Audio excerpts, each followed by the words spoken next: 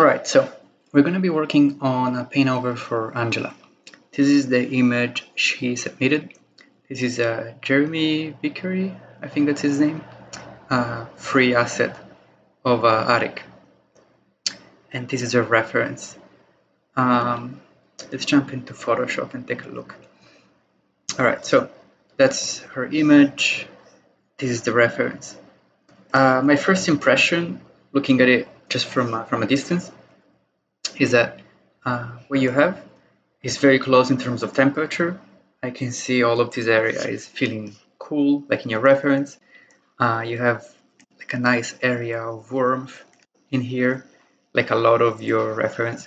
So there's a lot of good stuff to like. What do I think we can do to push this further? If we look at the color, it does look like you're going pretty dark in your darks and pretty bright in your brights. So that's good. It means we're using the full value range of the image, right? And somehow, yeah, I feel like your blacks are a little lifted in some areas. Like over here, it feels like we are getting light in places that I would expect to go darker. Also, there's a couple of areas that appear a little contrasty. Usually when there's a bright light shining like that, I would expect to see some glow. Also, we should try to be careful of the contrast in the image. Anything that will catch our eye, we want to try and clean up so that our eye goes only where we need it to. Another thing that I'm reacting to is that the light coming from the sky appears to be brighter than the sky itself.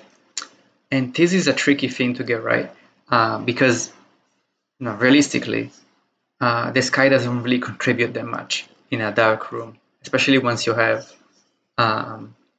practical lights on. Usually the amount of light you get from the sky is so minimal that you really wouldn't be able to use it. So let's just try to make sure that nothing inside the room is brighter than the value of the windows. So that means you might have to introduce some gradients on your windows or just leave them. Gradients would at least suggest that there's a brighter light source, maybe off screen. It might help you make those values feel a little bit more integrated. Another thing I'm seeing is that overall the value in your shadow appear to be a little mixed. Like if we color pick them, they kind of sit somewhere in the middle between gray and blue, or even the warmer ones still kind of appear to be in a weird gray spot. I would try to really clarify what's in the shadow and what's in the warm light, what's warmer. You can see when we color pick the reference, we go towards purple, which is a cool red essentially.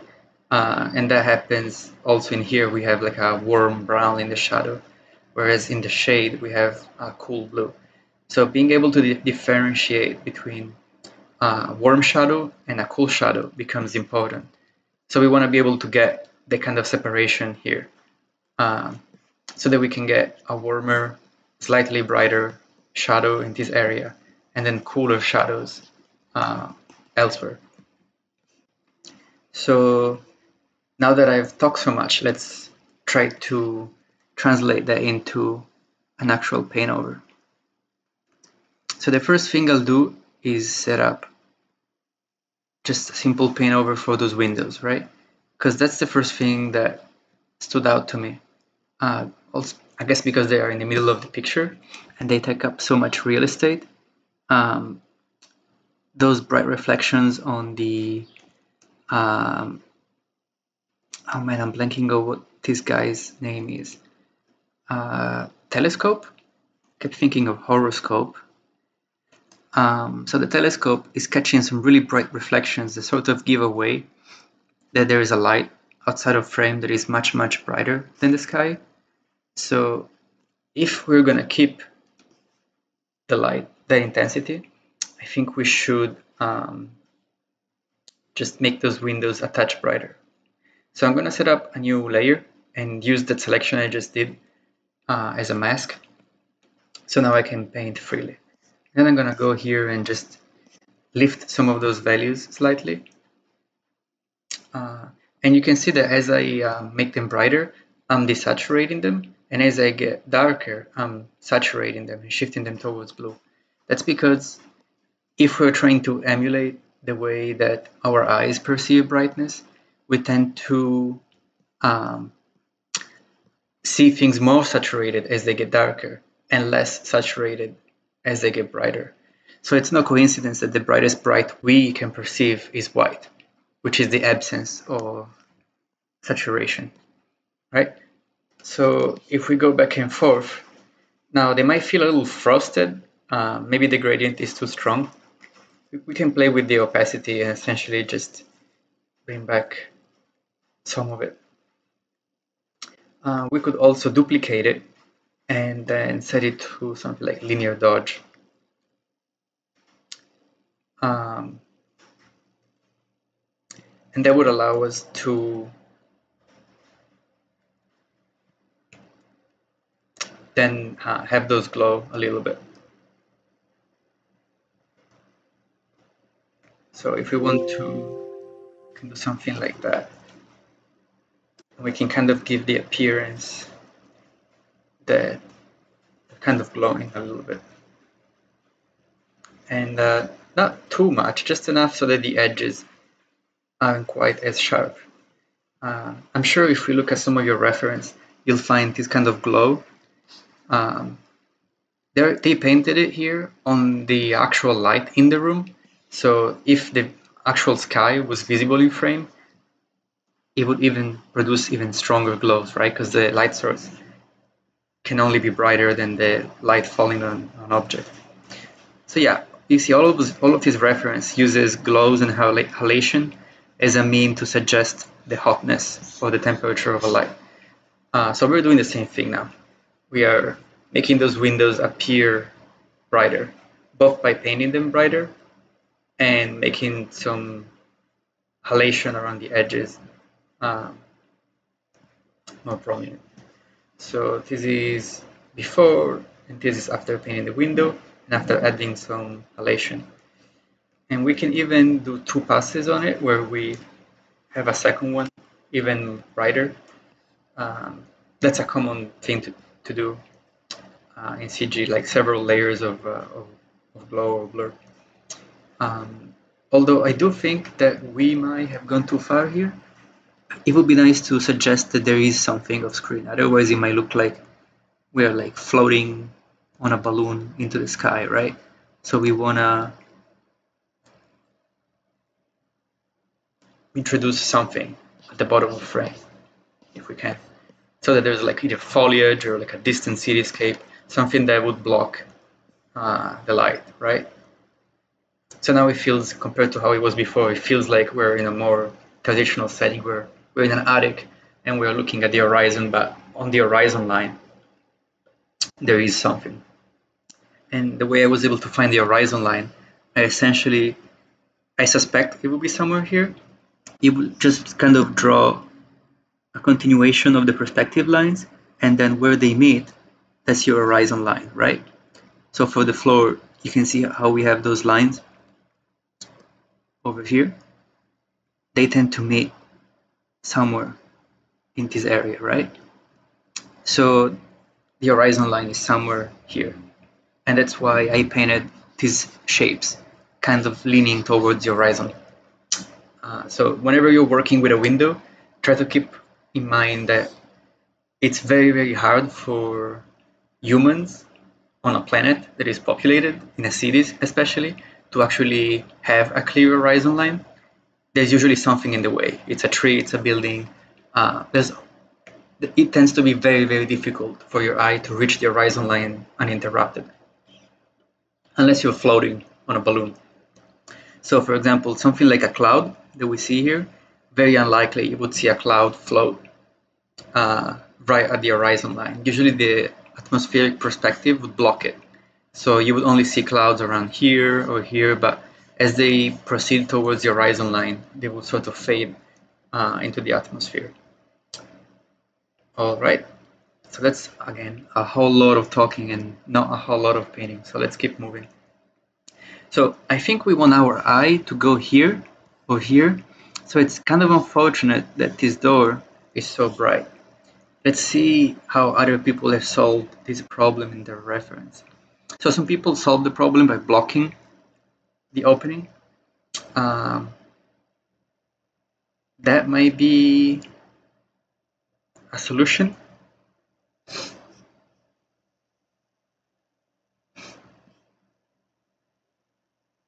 This is not very easy, but like I don't have a very good solution for this on the spot. But let's just pretend that the door hinges on the other side. Uh,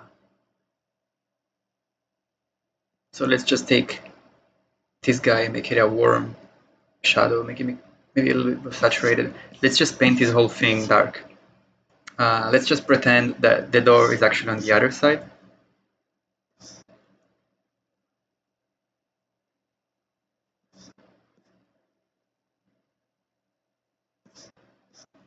And if this is not something that we can change, let's have the conversation. But right now, that door is just the place with the highest contrast, right? Uh, maybe it's just a matter of changing the material, so it's more of this wood.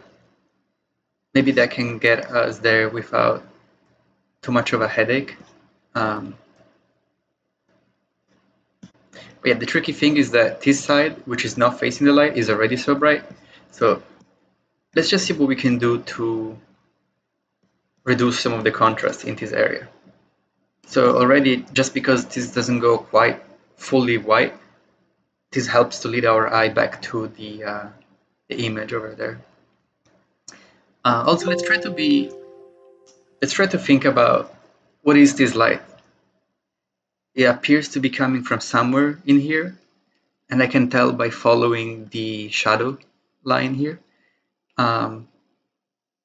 If there is indeed a light somewhere over here, it likely would be covered or would have some kind of it wouldn't just be a floating light bulb, I imagine. So we can paint some degree of gradation here to suggest that this light exists in a real space, right? It's like a designed light bulb, like it has a cover. It's not just free floating. So that can help us come up with a more specific look for our light. Like when I saw that, that doesn't quite feel believable, because if I followed his line, the light bulb either would be a gigantic hallway or the light would be hanging really high. So my suggestion would be to clarify at what height the light bulb is. See, in all these references, I get the feeling that the light is coming more from a more parallel angle. In this one, it feels really high up. So I would just try to, I'm gonna paint over here so we can see what I'm talking about, but I would just try to keep it a little bit more parallel rather than so high up. All right, so we previously talked about how we wanted to differentiate between warm shadows and cool shadows, right?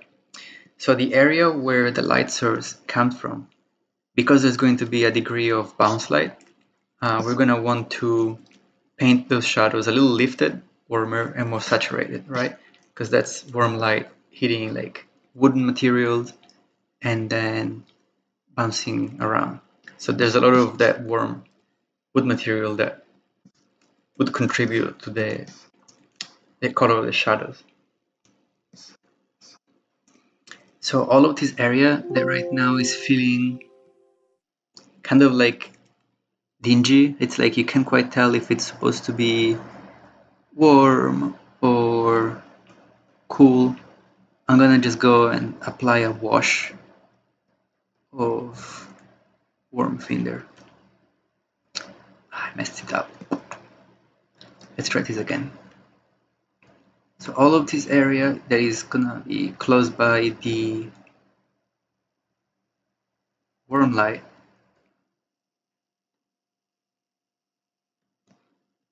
we're gonna paint the overall warmer.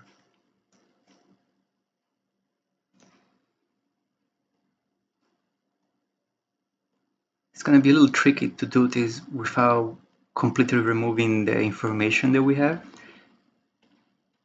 but we can try our best. And hopefully once I have this selection, I can reuse it, so I don't have to do this more than once. Okay, so now we have this side. Now we can paint, we can grab this for the other side. And you can see that I'm not selecting the whole room. I'm just selecting the area that is immediately by the door, okay? And I am opting to keep those frames out because I don't want to remove their information.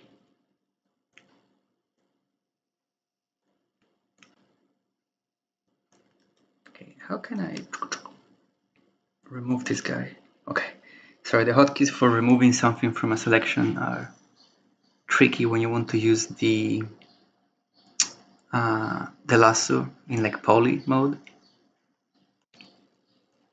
rather than the freehand mode. Alright, so I think we grabbed most of the area that was feeling a little dingy, right? I'm gonna just simplify all of that. Okay, so now let's just create this as an alpha, right? And now I'm just gonna come here, and areas that felt kind of unclear, we're gonna clarify that these are actually warm, these are a little brighter, a little warmer, then we're gonna just start painting, right? So now suddenly you feel the warmth, right? If I take this off, you wouldn't know that there's a warm light there, right? But now we have a clear separation between warm shadows and cool shadows. And I'm gonna paint over some of those details, and then we can come back later and fix it. So we don't want to fill everything with the same brightness. In fact, we want to go a little brighter and a little bit more saturated and a little bit more towards yellow as we get brighter. And we're gonna move a little darker, a little bit more saturated, and towards red. And you can feel how this progression feels very natural.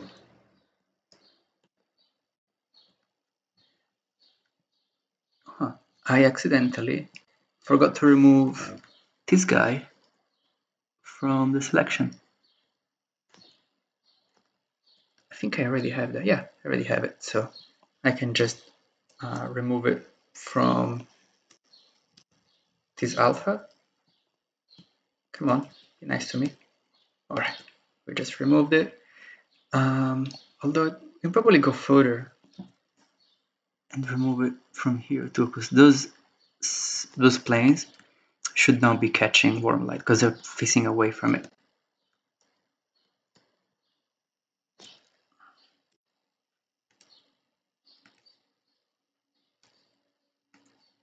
Okay.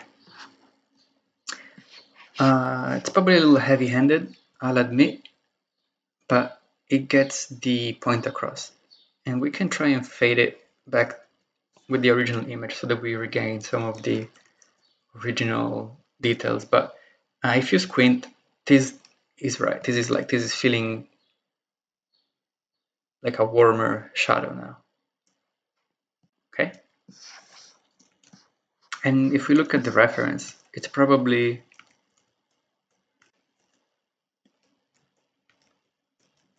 closer to what the reference was like.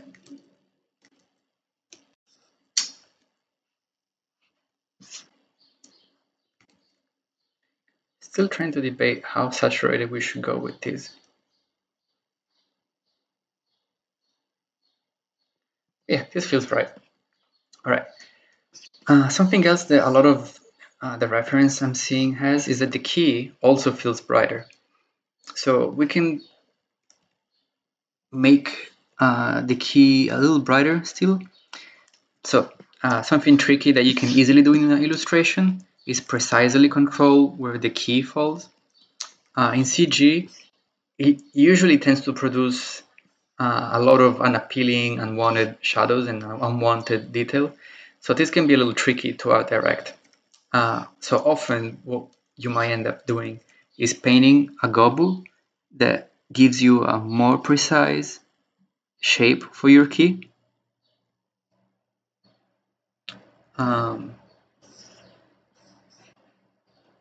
So here is a thing that I think we're going to run into. Because we have both a warm light over here from the spotlight, and we have a similarly warm light here, they're going to tend to overlap, and we're not going to be able to tell which one is which, right? So I think we might want to do what they did in this reference, where they purposely kept them separate. This way they don't mix, and it's easier to keep the palette of the image and the complexity of the image at bay. So how about we try to maybe close this door a little bit more? So that might give us, or maybe we just need to adjust the height of the light and the placement of the light. But essentially, let's try to keep this area in shadow from the outside light. I'm just gonna grab the color that we have here and just do a wash of that, just so that even though it's not the color we're gonna use in the end, so this way we can just pretend that this image started out this way, right? Okay. So after we do that, we should see that now that light from table is a lot easier to read. Like if we look at this image and we ask what's light in the area, it should be easier to know what is lighting it. We might want to adjust this so it's a little bit clearer.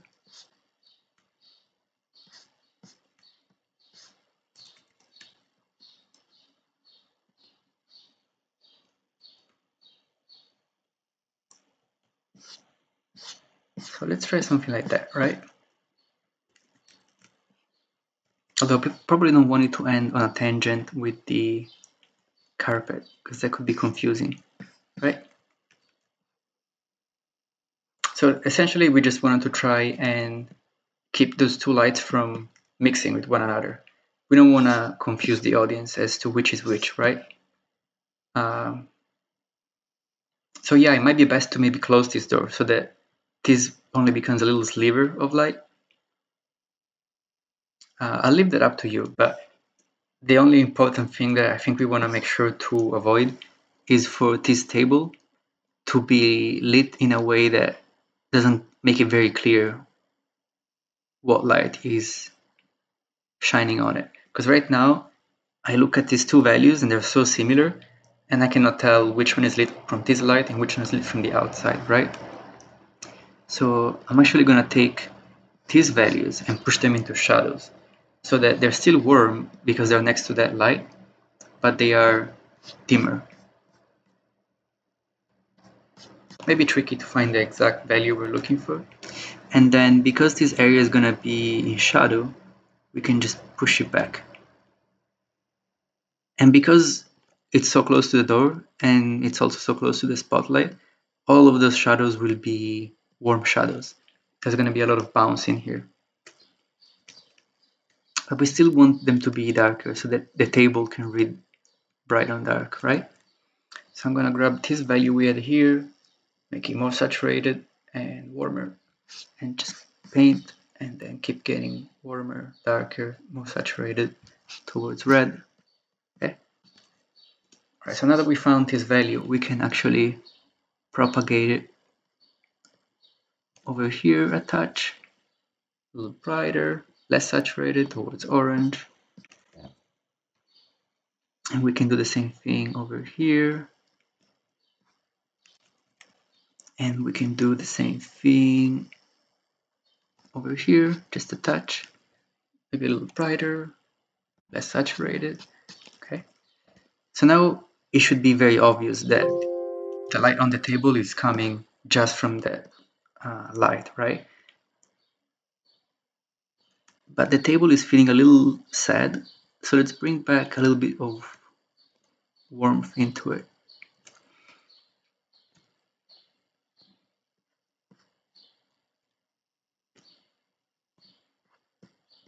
Okay, and now it's getting a little too bright, right? We don't want our bounce to feel so bright that it becomes as bright as the key, right? It's supposed to be bounce light, so it should always look darker than the light that is producing it. And something that I really like about all of your reference is how bright and overwhelming this light outside is. In the original, it was feeling a little dim. So now that we are not really using this for almost anything, because it's not shining on anything, we can actually go in and make it really overwhelming.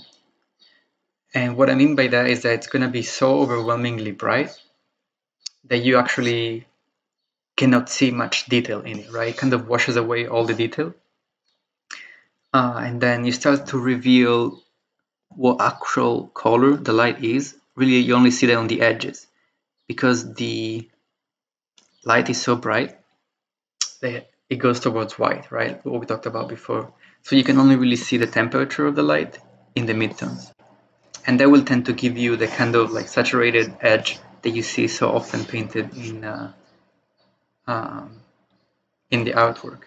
It's usually just a reflection of how bright the light is.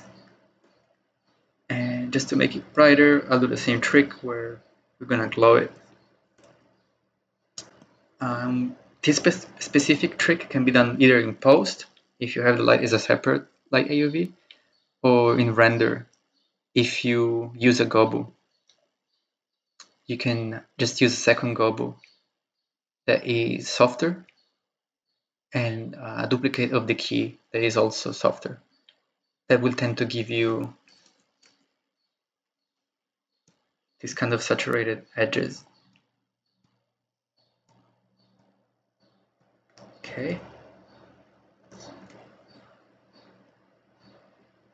So it's not feeling quite convincing to me. I think we might have gone maybe too bright. I think we lost some of the original saturation in there. I think we have room to bring back some information.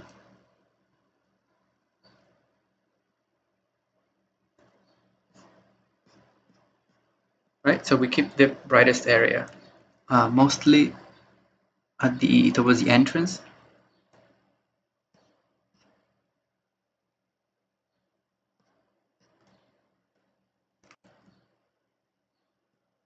All right, and let me just clean this up a little bit. Okay, too many layers. Okay, and now let me see if I can smooth this just a touch.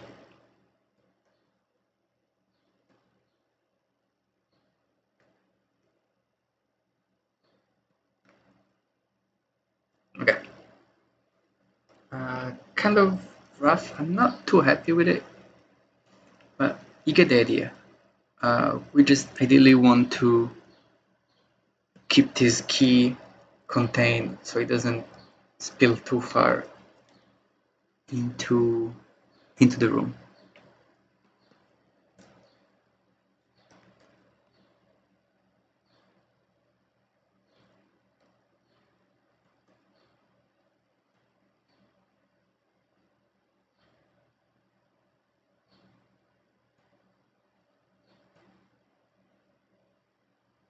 I see. I painted all of this in the same layer.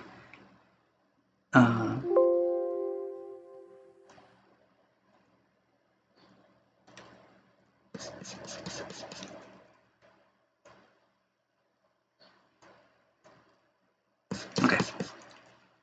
So let's just move on, right? Otherwise, we're never gonna finish this. So we can make these a little brighter just so the door feels a little bit more integrated, but um, just hesitant because we don't want to get in the same spot where we were before, where the door appeared so bright that our eye went there. We want to make sure we have some kind of grad. It could be that maybe the door is not fully open and some of the light is just coming from the opening. This is going to be something that you might want to explore, but for now I'll just paint it semi-open, right? Something like that. And then you can decide how you want to do it. But let's just try not to have the light moving too into the room. So we can keep this just lit by the spotlight. All right, so now that we did that, we definitely want to get rid of this bright reflection here. And for anything that is glass, I would try to make sure that you have some kind of reflection. It would be ideal if you don't have to cheat it. It would be ideal if this is a real reflection that the shaders are giving you for free. But if you don't appear to get it after you light the set the way you're happy with, just go in and add a couple of spec hits, like a couple of lights that are just dim enough to catch some of those picture frames, some of those assets, and get some kind of information in there, right? Um, so this guy that was so fogged up, we actually want to go in and sculpt it a little bit, right? We don't want it to be so sad and like in a weird place where it's like unclear if it's in light or in shadow. We want to make it clearly in shadow on that side and then clearly lit by warm bounce light in the front, especially towards the bottom if it's closest to the floor.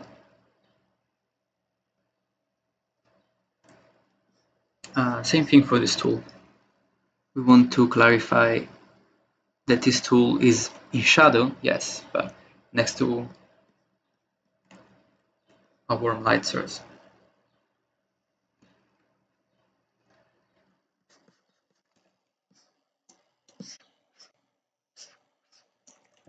And this area can go darker because it's gonna all the light is gonna be blocked by the table. Okay, so I think this specular highlight on the floor is creeping a little bit too far. So my suggestion is to try and limit the reach of that. But before we get too far into those details, let's address a similar note as here, but for this side, I also feel like this area is getting a little bit dingy in terms of the temperature. Like it shouldn't be as bright as that side because we are further away from the opening, but it should still feel a little warm, right? So it's going to be darker, we know that. We want it to be warmer, but not as warm. So let's go this way. And a little bit towards red, because red is the closest hue to purple. Once we enter purple, we are in the cold shadows, right? So now we are in the cold shadows. So if I paint this area with purple, this area will appear to be in the shadows, right? But the area over here is still getting warm light. So it's like on the cusp. So it can be a little tricky to find the exact hue that we're going for. But we definitely should avoid the warm light and the cool light from mixing.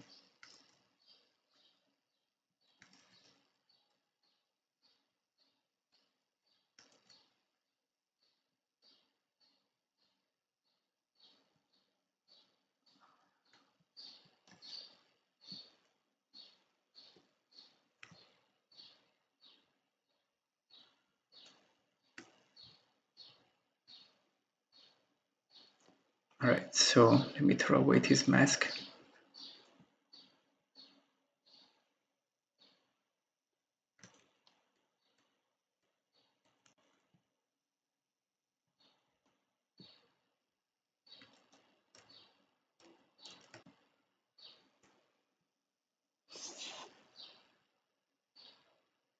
Alright, I feel like I'm being scammed here. I do not want... I don't want this mask, I want to delete the mask. Okay. Sorry, for a moment I was going crazy. Okay. Alright, so now we make sure that we don't affect the windows here, right? And we can go here and remove all of this stuff. And we can play with the... let's just leave this for now. Even though it washes some of the detail, we can just keep it as is. So now, it would be ideal if we can clarify that those planes that are facing the opening are getting a little warmer, like pull them away from the kind of gray area they are. We should just clarify that they are still getting some warm light. It might not be as strong as it was, but those planes should be feeling a little warmer. And also it would be ideal if we could feel like this light is shining here. I don't know if we should feel the light shining also on the floor, but I do think we should feel that this whole area is a little warmer now. Like even in the shadows, because it's in such close proximity to the opening, I feel like we shouldn't allow it to go this muddy. And by muddy, I mean like these weird grays that are kind of blue. We should just clarify, hey, you're warmer, you know? And then as it goes dimmer, it goes towards red, gets darker, and all of that. Okay? And we can try to bring back some of that detail, but stay within the same kind of palette, right? And yeah, this specular highlight, I don't think that it helps us. So if we can reduce it on the floor, let's try. Because I don't think it's really helping us, unfortunately. All right, so we got the area adjacent to the door figured out. Now I think we should worry about the cool values that are not directly by the door. So on a new layer, I'm just gonna do like a broad selection for anything that is very close to camera.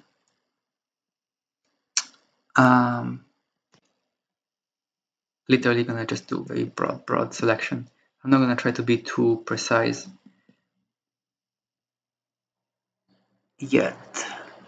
We also do want to respect the integrity of some of those assets, right? We don't want to go completely ballistic on the silhouette.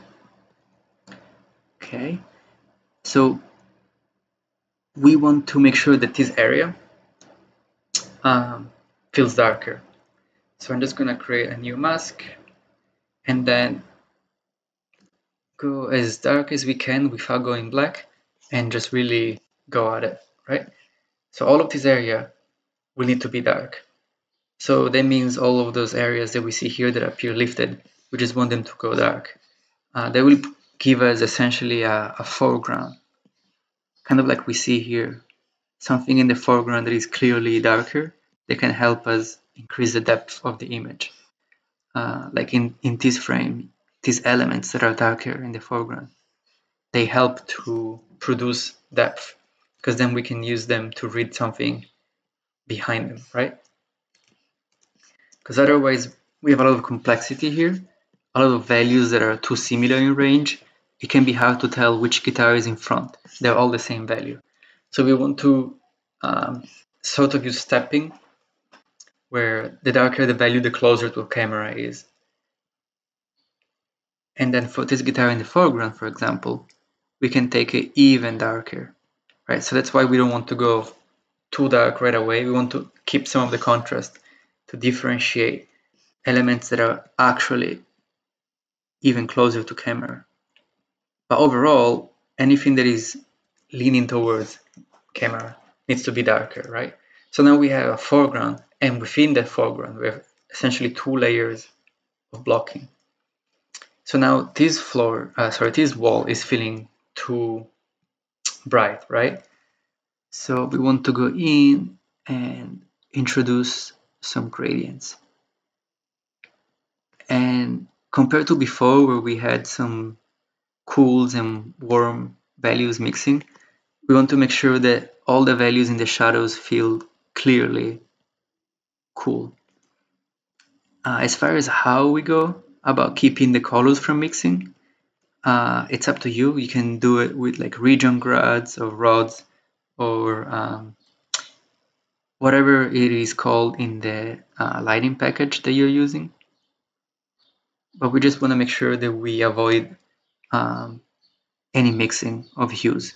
Because when you mix a warm light and a cool light, it tends to go gray, unfortunately.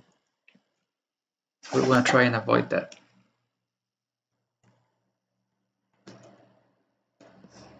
So I'm going to take this value, which you had, and make it more saturated, but darker. And as it gets darker, it will lean towards blue, right? And so now we're really going at it and making all of this area darker. So the transition between a cool area and a warm area is going to be interesting, right? Because eventually we're going to hit a point where these values need to, in theory, reach gray, right? Because they're getting warmer and they're getting brighter. As far as how you deal with that, I'll leave that up to you. If you look at some of your reference, you'll find that some of those values are indeed almost gray. See? A lot of those values are almost gray. They're like very saturated in the light. They might be very cool in the shadows, but as the warmth and the cool meet, you'll tend to get values that are closer to gray, right?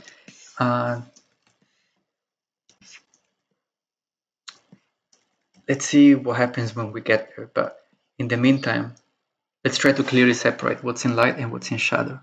So now that we have the structure of the image in place, we can go and fine tune it. So for example, these areas that are facing downwards, we're going to want the planes facing down to be brighter and warmer because they're receiving light from the warm light from the floor, right? But other values that are not will need to go cooler and darker.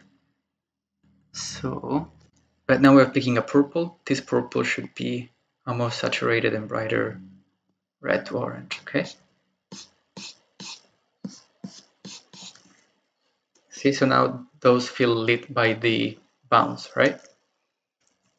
And if we can, we'll be able to regain some contrast. Like a lot of these areas are feeling a little low contrast. It would be ideal if we can regain some contrast in there.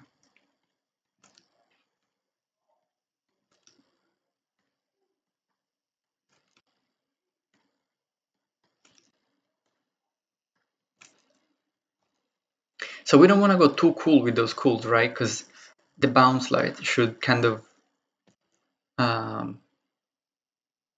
fill those in a touch.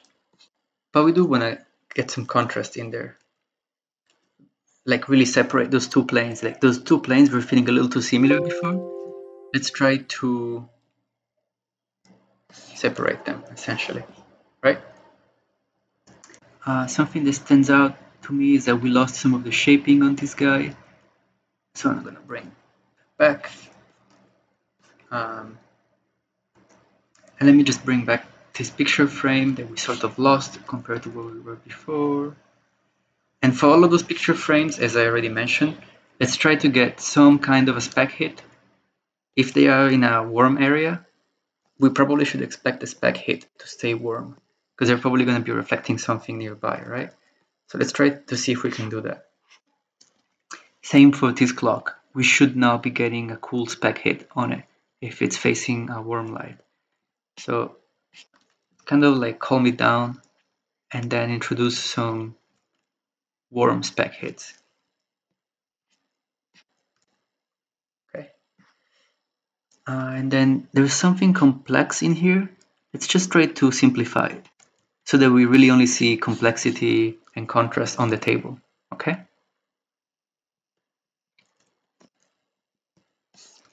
We want to keep our image as simple as we can, like as easy to digest as possible. So now I'm kind of grouping the whole area on the table into one shape. So now looking at this image, I feel like we got cool a little too fast over here. So I'm gonna go and this is gonna be the tricky part, the transition from light to shadow. That's always a little tricky to paint. So I'm just gonna essentially start from the value that we found and then go into a cooler version, right? And then we start to go darker. And you see, even though it's such a similar value, it already feels so much cooler. And it's possible we might be getting there a little too quickly. So it's going to be a little tricky to find the right transition, but this is probably a good place to start. Yeah, I feel like this purple is too saturated, right? Now it's feeling a little dingy. So this is the tricky part where you're transitioning.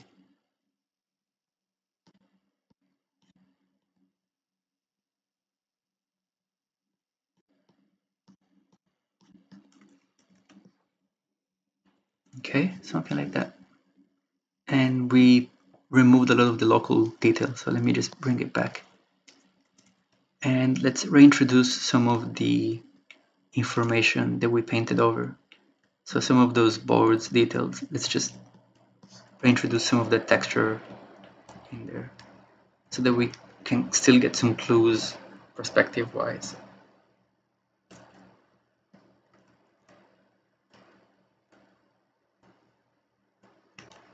Because even though we might have painted a value that is closer to what we want it to be, we lost a lot of the perspective and architectural cues. So the image will not read as well without them. Okay. Now we can go back and add a couple of small variations like the little plate that maybe should catch a little bit more light. Maybe we want this carpet to feel like it has a darker side here. Okay, I think we're getting somewhere. So now we talked about how the spotlight was feeling a little bit too artificial. So what I'm gonna do is just paint this kind of halo around it and colorize it just so we can force a color onto it, right?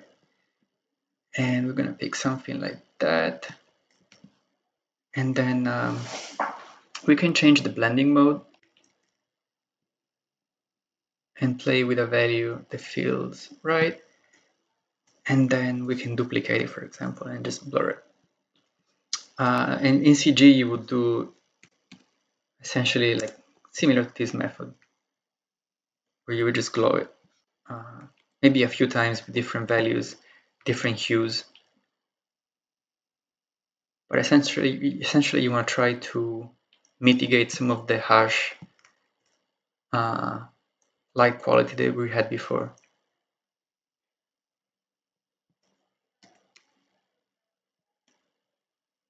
Yeah, just something subtle like that, right? So because we removed so much of the detail that we had in there, it's feeling a little artificial. So let's bring back some of that detail. So for example, this area should probably catch a little bit of bounce from the table, like it was before, right? And now that the lamp is the only light source in this area, it should be very easy to art direct it, because we don't have to worry about other light source mixing in, right? So we can just paint this area just a little bit brighter and then get it darker, redder, the edges. Okay, so now we regain some of that bounce. And then we can just go in and paint some like local variation. Like I guess there's like a frame in here, or a picture, or a poster. But we want to stay within the same blocking, right? We don't want to introduce contrast that will pull us away. We just want to, within that blocking that we achieve a touch of variation.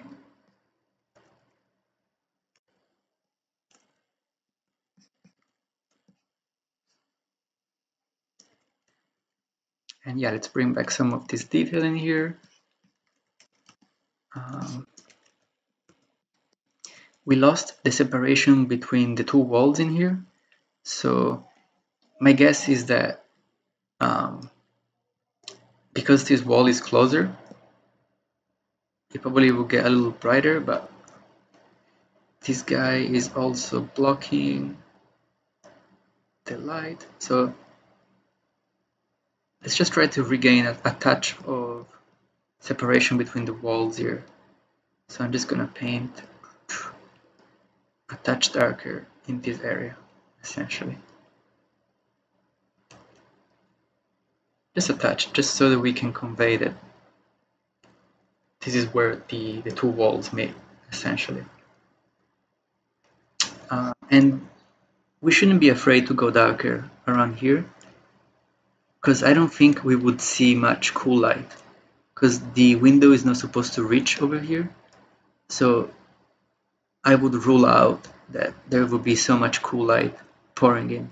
So we can actually take these and go much darker. In terms of temperature, I'm not sure if it will be this warm. We might end up in a spot where it's just dark and not quite warm and not quite cool, which is fine, because it's going to be so dark that it might not matter, essentially. But I simply don't think that we should paint it blue, keep it blue, because light shouldn't, like window light from the outside shouldn't be able to reach in those areas. So we can just keep them darker. All of this area can just go darker.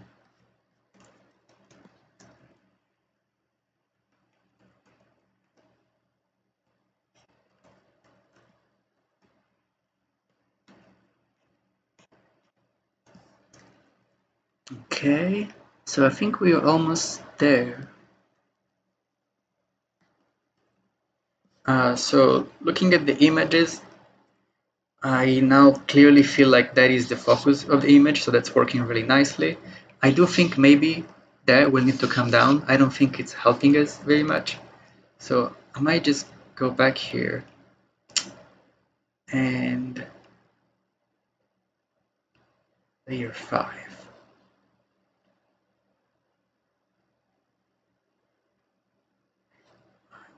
Is it you?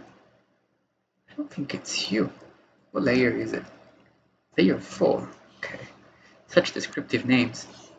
So for layer 4, we might just want to come in and darken this guy, because I think it's pulling in too much away from the lamp. Even then, that might just not be working. Yeah, I would noodle with it, but if we end up in a place where we know that it's not helping, I would not be shy about just taking it down and keeping most of the light coming from screen left instead, the cool light, right? All right, so one more thing, I feel like this area is getting kind of dingy, and because it's so close to the warm light source, it's really a shame. So let me clarify a little bit that you guys should not be dingy at all. So all of this area that is going dingy and gray and unclear what temperature it is will need to be firmly in the warmth camp. So you are warmer, okay? Because you're so close to the warm light, there's no excuse to be dingy. Okay. This guy is probably feeling a little silhouetted. This is like airplane. So let's make sure that we have some information in there. It's nice that it reads dark on bright, but I would just try to make sure that there's shaping in it. So the side that is facing the window should receive either some specular hits, we should just see a separation of planes, right? So it's not this flat. Like, it's nice that it's a silhouette that it reads, but within that silhouette, we should try and introduce some variation.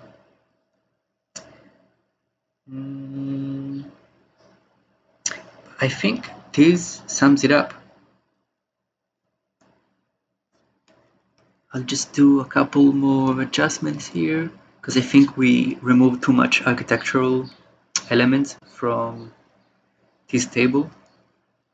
So we want to regain some of that. Because I don't want you to think that we should just lose all sense of what this guy is. We just need to keep it in the shadows. This way it won't be as distracting or as confusing to have it lit by a warm light. That could be either the spot or the door. We want to make sure that it's clear, that it's coming from bounce light. And then we can get this area brighter if that's where we want to show the audience should be looking at.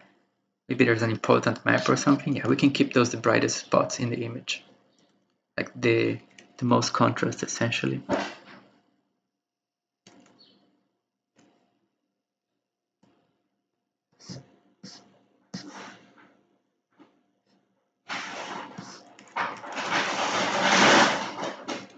Alright, I think this does it for this paint over. Let me know what you think. Oh, actually, I think we have an opportunity here to reinforce the light direction. If you don't mind this area, let's see if we can reinforce the light direction by the window. Before they were going a little green, so let's prevent them from going green. Let's try to keep them clearly blue. But let's try to avoid them going green. Yeah, it would be ideal if those planes facing the window are clearly a little bluer, brighter. Okay, it would be very neat if we could get some very subtle hint that there is a cool light in here. So yeah, affects a little bit more than just that specular highlight.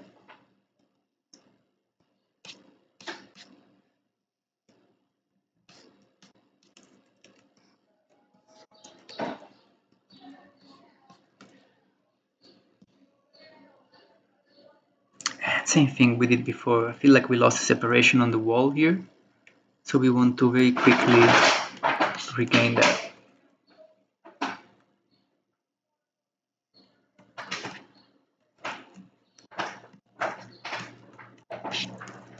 Alright, and this is it for real. Right, I hope you guys enjoyed this paint over. Angela, I hope that you find this useful. Right, thank you guys.